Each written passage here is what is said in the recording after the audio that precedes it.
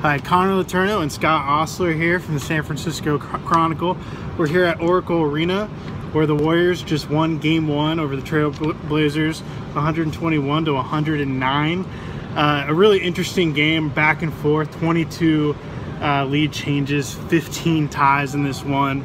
The Blazers' backcourt of C.J. McCollum and Damian Lillard was absolutely phenomenal through 3 quarters, and then in that 4th quarter, the Warriors really locked him down. Specifically, Draymond Green was sensational down the stretch. Had a couple big blocks, and the Warriors were able to win in convincing fashion. What was your biggest takeaway from this one? Well, for one thing, I think maybe the Warriors, Connor, would have liked to have blown the Trailblazers off the court and made a big statement in the first game, and they really had to scrap for this one.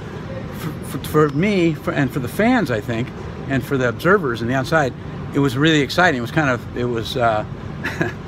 was not just a typical easy first game of the first round win against a number 8 seed, and it showed that the Warriors, I think, are not going to have a super easy path to the finals if they get there, or to the championship.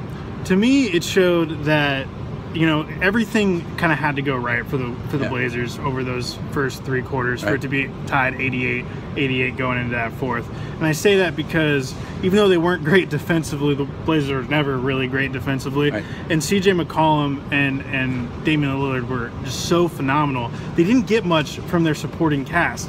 Now, that's going to be a concern for them going forward because Jusuf Nurkic, their Bosnian big man who kind of helped turn the course of change the course of their season after getting traded from Denver in February, didn't play today. His status is up in the air for Game 2. If he can't come back, the Blazers are going to have no choice but to lean heavily again on Lillard and McCollum. And if they can't get more out of that supporting cast, it's going to be hard for them to steal a game or 2. Yeah, if a million points from those 2 guys wasn't enough to steal Game 2, it's not going to be a good formula for the rest of the series.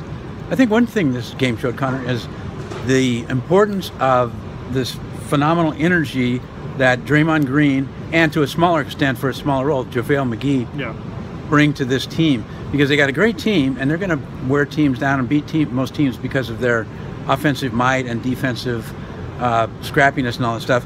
But there are times like tonight when they just need that ferocious burst of craziness that a guy like Draymond Green brings. And that to me was the way he played tonight.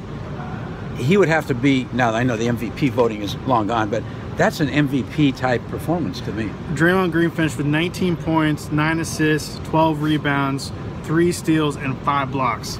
He is the first player to ever finish with that stat line in NBA playoff history, at least since steals and blocks started being counted in the 1973-74 season. So that kind of puts in context how great his performance was today.